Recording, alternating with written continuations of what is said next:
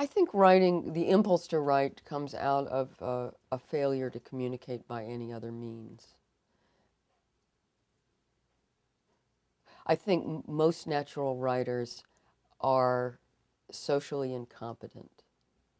And I would include myself generously in that category, especially as a child and in my early adulthood. And yeah, often is not at parties, for example. I still feel like a 13-year-old fish out of water would prefer to crawl off in a corner with a book.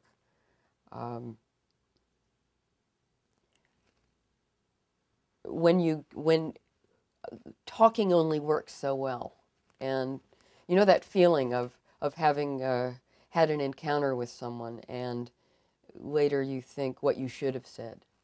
Well, writing is all about being able to rewrite history and get at what you should have said. It's a way, and it's a way of writing subtext. You know, that's the thing, is that with social interaction, it's always got more than one layer, and that's very frustrating. And with people with whom we're trying to be intimate, we're always fighting to get down to the layers, and it seems that no matter how many layers you go down, there's another one that you haven't really tapped. And writing is an effort, and sometimes a failed effort as well, to get down to the bottom layer. I'm a big fan of Edith Wharton.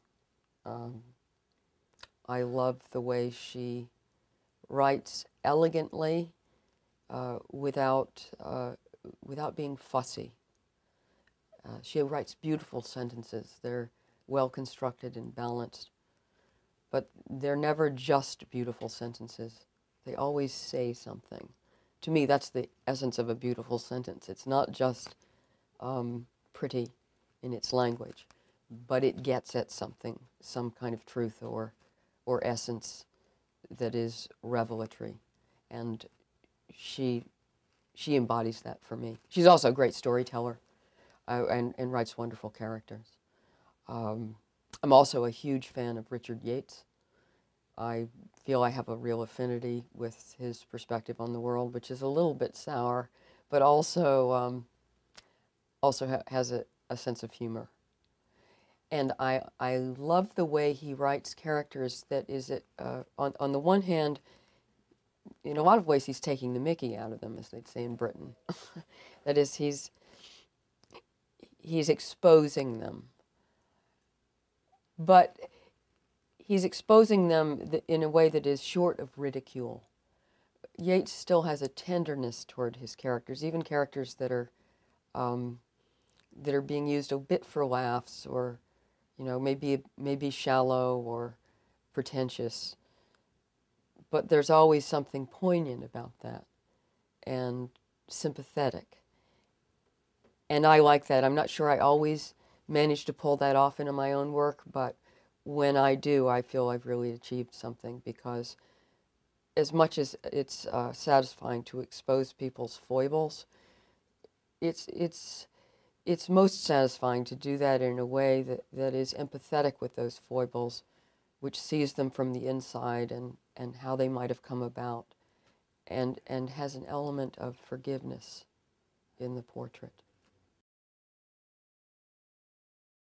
There's nothing occult about what I do. It is very ordinary.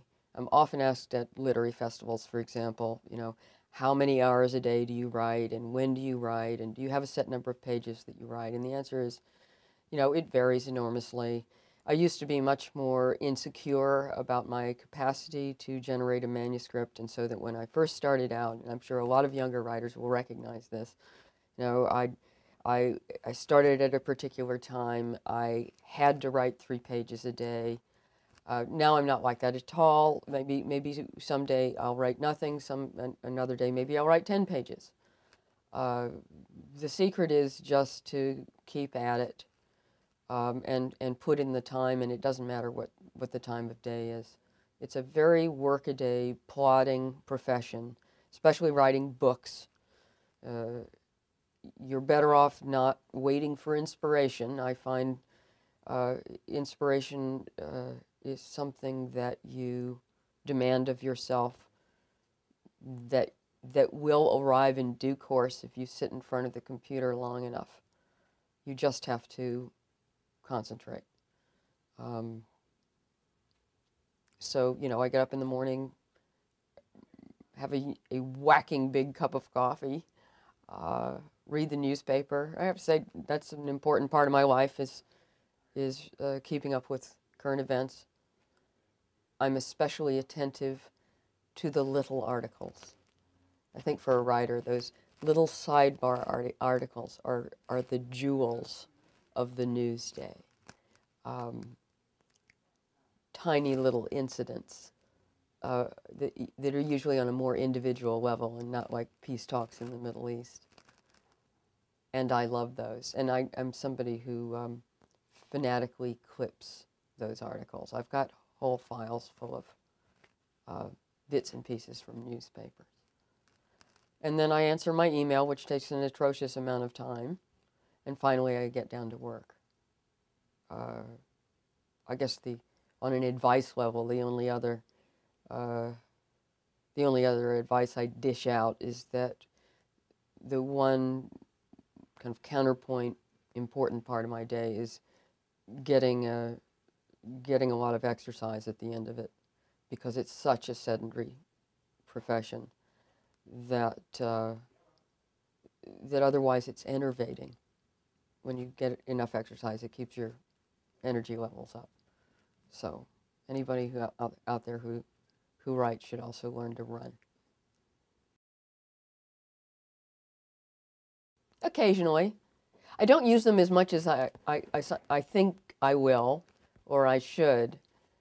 I think they more function along the lines of giving me a sense of narrative possibility. All the weird little plots. I mean, reality is so much stranger than you could ever make up, and I like to be reminded of that.